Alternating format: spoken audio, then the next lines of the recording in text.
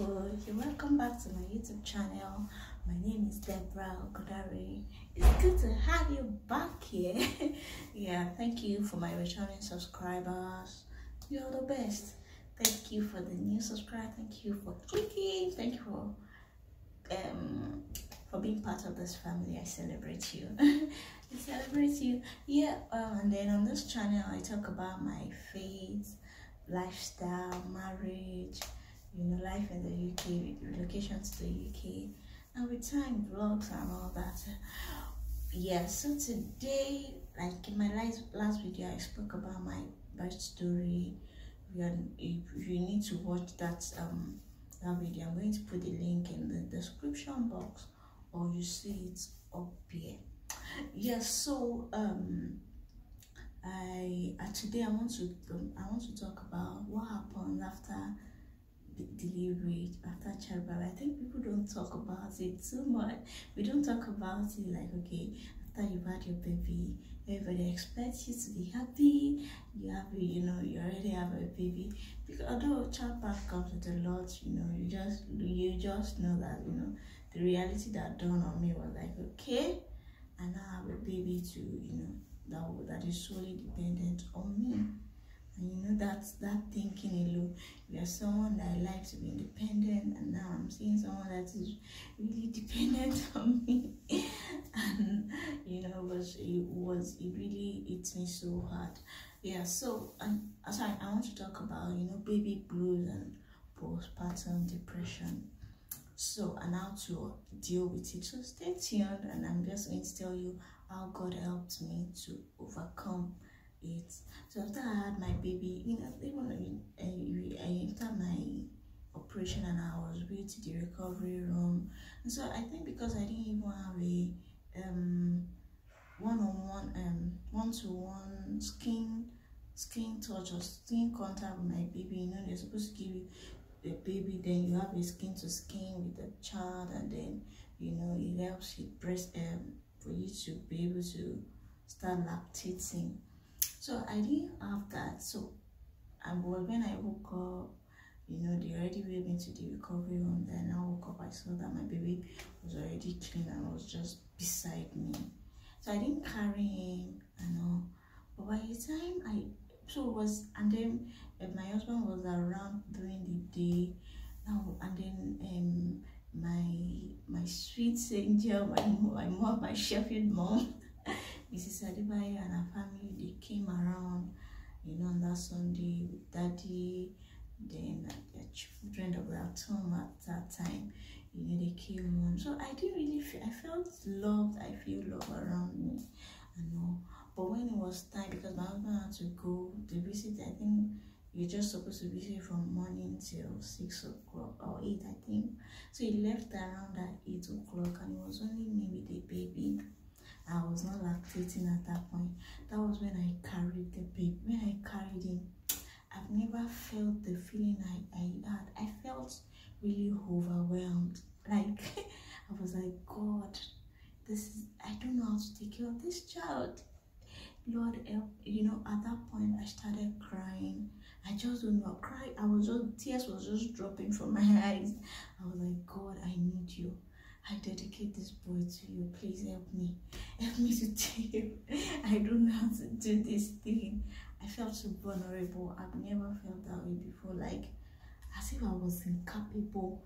But when I knew that, oh, I need God, and I'm grateful that he heard me. I know he heard me, and he's going to help me in this motherhood journey.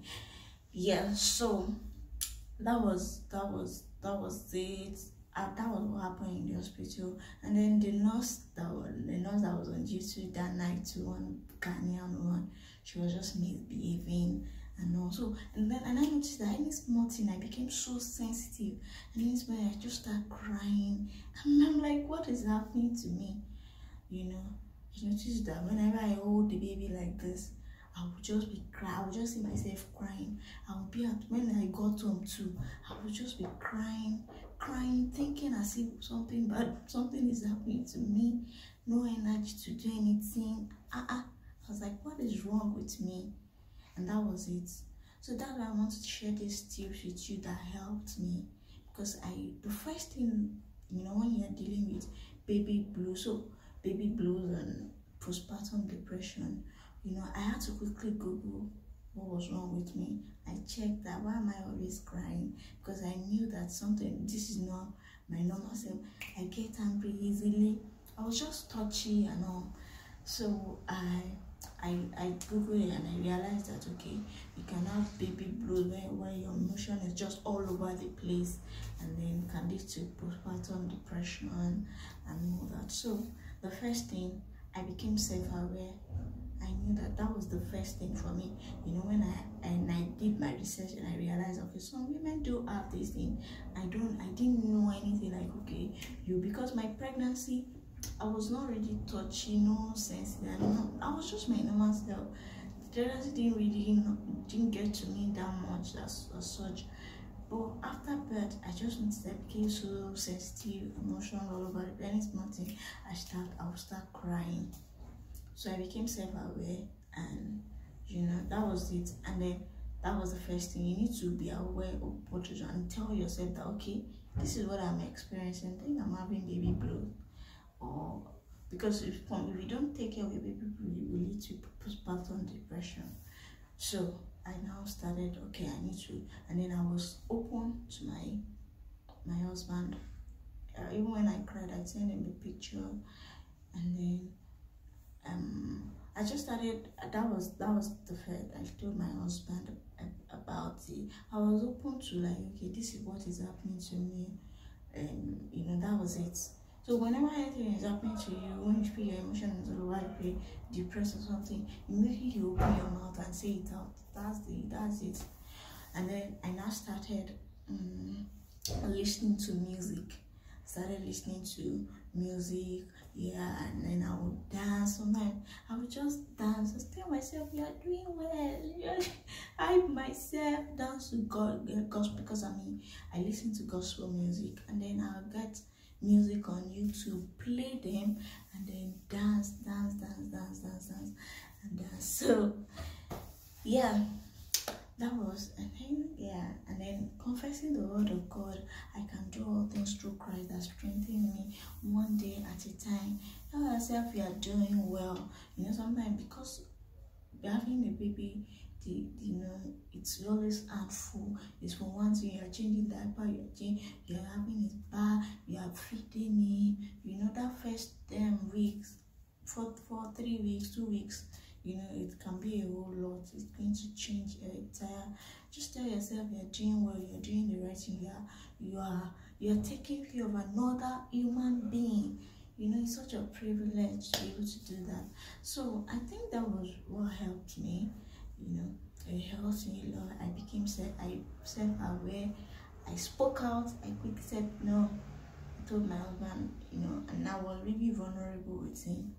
And then I started listening to music. I would dance, dance, and then confess the word of God. You can do all things through Christ that strengthens you.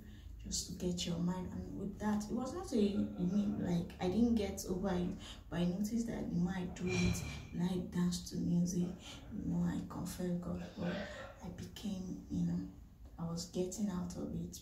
By third week, I was not crying anymore or anything. So yeah, I hope you have learned a thing or two. It's a beautiful thing. Well, I hope that it will help any pregnant mom or a new mom, to go through that phase.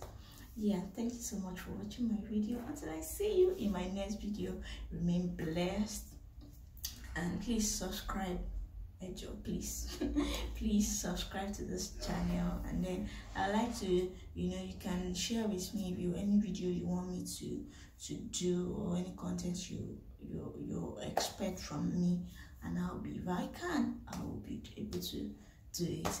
Yes, take care of yourself, be good, bye.